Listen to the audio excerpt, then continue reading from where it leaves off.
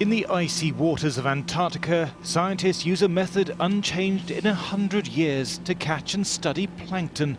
But in their fine meshed net, they now also find a 21st century threat. I think we might have a surprise in here. There's something bright green. It's hard plastic, perhaps part of a bottle cap, slowly degrading as it drifts on the current, in the most isolated and pristine place on the planet. It's not only where lots of people live, it's in remote, pristine places. It gets everywhere with global currents, ocean currents, it gets distributed.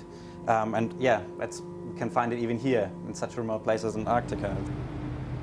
British Antarctic Survey's ship, the James Clark Ross, is a floating laboratory.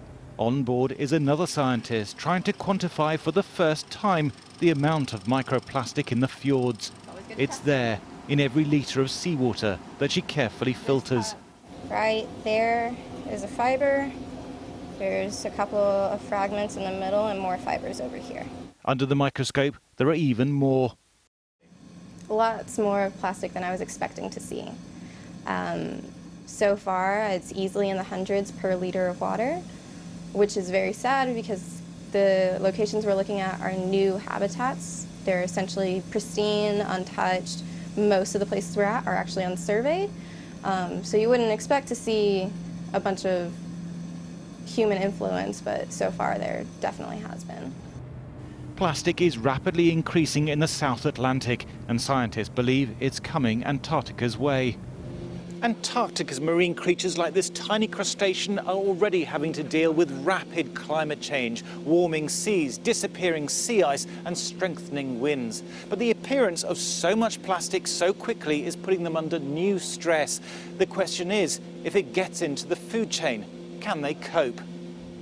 This marine ecologist says cold water creatures may take 3 weeks to finish a meal, so it has to be nutritious.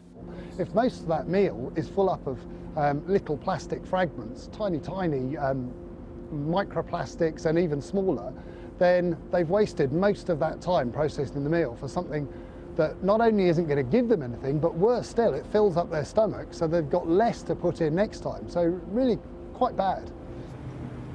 This is the last wild place on the planet, barely touched by humans, but it's no longer remote enough to escape the plastic tide.